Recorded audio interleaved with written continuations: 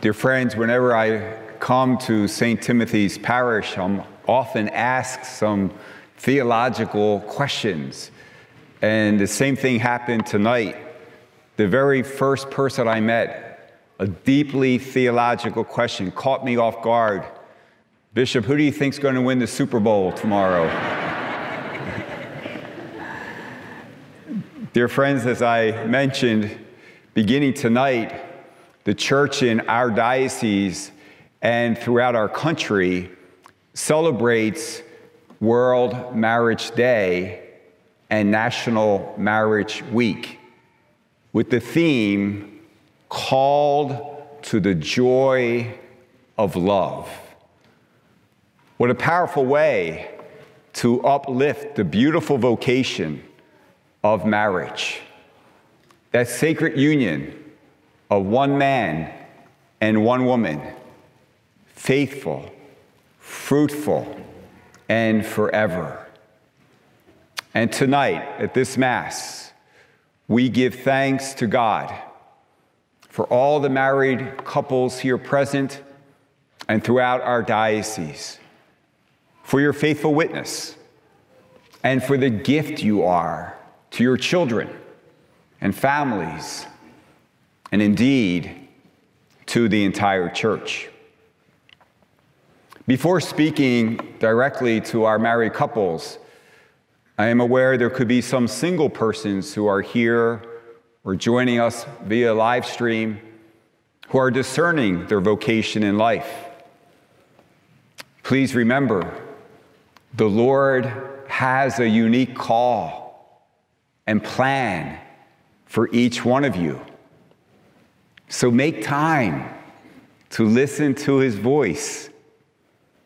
Ask for his help in prayer and for the grace you need to say yes to his will.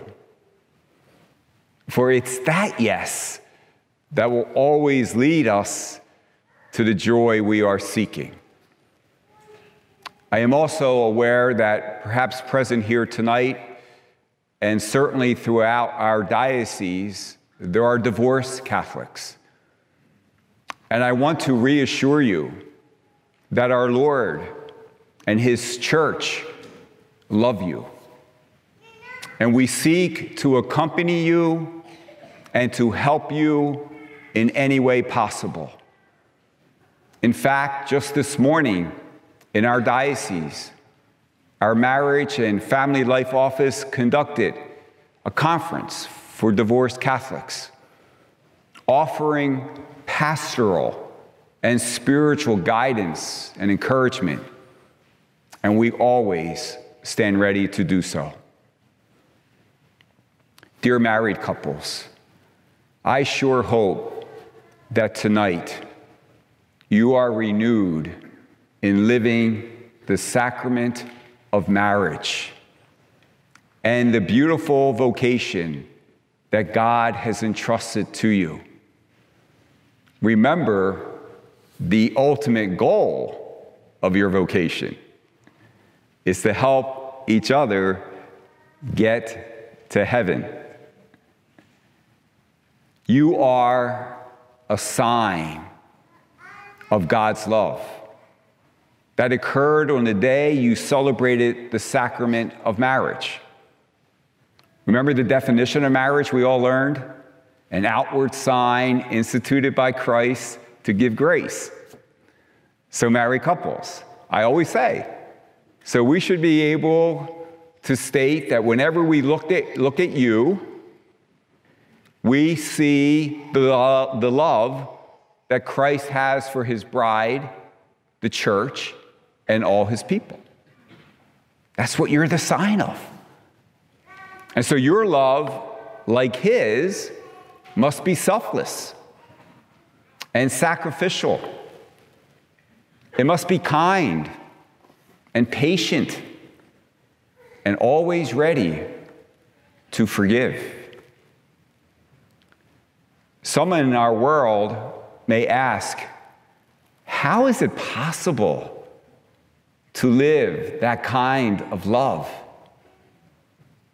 And no matter how many years you are married, I am sure you would all give the same answer. Only by the grace of God. So tonight, dear married couples, promise to keep God at the center of your marriage. Each day, renew your yes to Him and those promises you made to each other on the day you were married. Allow quality time just to be with each other and enjoy each other's company. Pray together and constantly ask for God's help. Dear friends, no matter our vocation, no matter our state in life, I believe we all learn a valuable lesson from the prophet Jeremiah in our first reading today. He uses two images to describe two different ways of living. He says some people are like a barren bush in the desert, struggling just to survive. They are the people who trust the empty promises of the world and turn away from the Lord. And then he says, there are other people who are like a tree planted near running waters, flourishing and thriving. They are the people who trust in the Lord and walk in His ways. And in tonight's gospel, Jesus calls us to follow that path. In giving us the Beatitudes, He radically transforms the values of the world. And He says this: counted among the blessed are the poor and the suffering and those who are mourning. They are the people, Jesus says, who avoid self-sufficiency and complacency, and who seek first the kingdom of God, the one alone who can give us the joy and the peace for which we all long. That is true for all married couples. That is true for all of us, dear friends in Christ. So once again, renew thanks to all the married couples here and throughout our diocese as we ask God to continue to shower His blessings upon you and your families.